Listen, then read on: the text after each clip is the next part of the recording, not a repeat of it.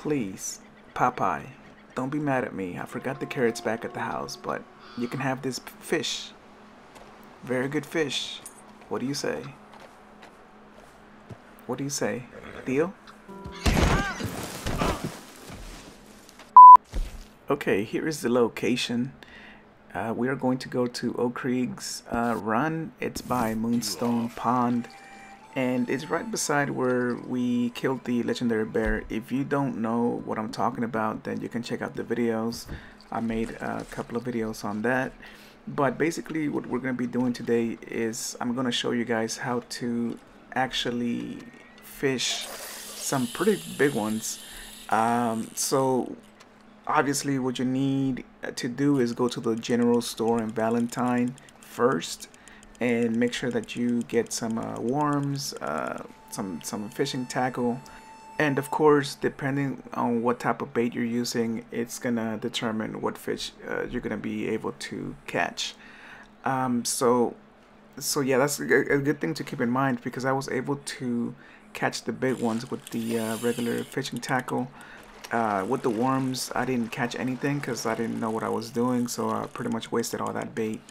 But I was able to figure out how to finally fish, and I was able to catch some pretty big ones. I think I might have caught like 4 or 5 for the purpose of this video, which I'm gonna definitely be going back and trying to fish some more, because it's really good money to be able to fish.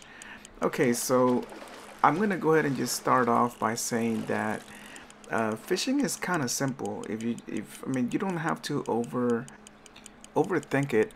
Just basically what you want to do is you want to throw your line into the pond. But as soon as you do that though, just go ahead and reel it in all the way to almost halfway.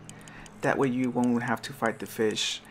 And at first I was just trying to just cast my line and trying to do it as further as far as possible, because I thought that would determine the size of the fish. But in reality, you're just making your life more difficult to be able to catch this awesome fish.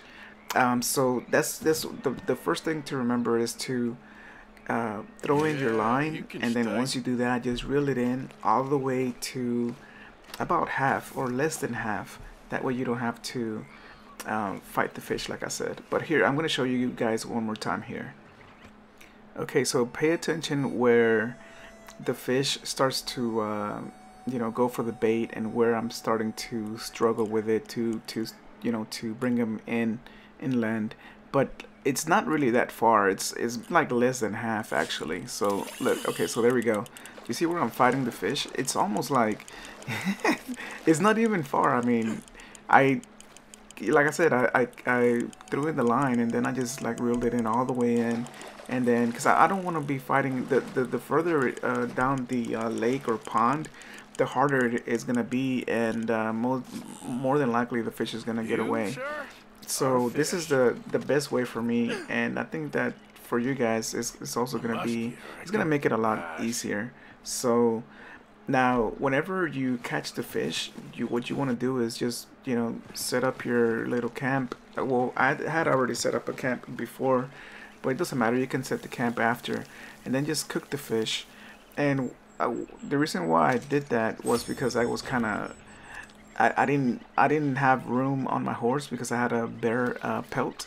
But I kind of figured out that once you start cooking, the fish, the big one or the big fish is gonna go into your inventory. And so that's kind of cool, because once you get down to the store where you want to sell what you caught, then you'll be able to catch as many fish and then take them down, and it will be in your inventory. So I'm going to show you guys here what I'm talking about though. Hold on, give me 1 second. Okay, so here we are in the inventory, and as you can see, I think it's called a muskie. That's the fish that's right there. And I was able to catch 4, and I'm over here down at the store now.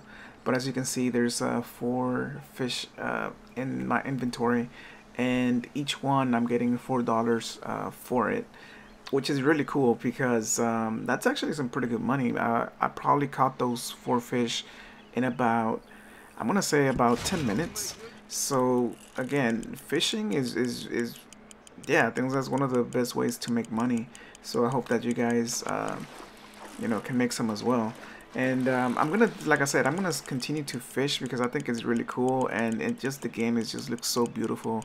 Just taking your time, making your little campsite, and then just fishing. I think this was like right in the morning too, so I haven't really tried fishing at nighttime. I just go to sleep and then wake up early in the morning. But I just want to thank all of you guys for coming in and checking out my video. I hope you guys leave a comment. And I just want to take this time to thank everyone for all those people who subscribed. I just want to welcome you and say thank you, because I just been putting in a lot of work on trying to make these videos and trying to be as helpful as possible for you guys.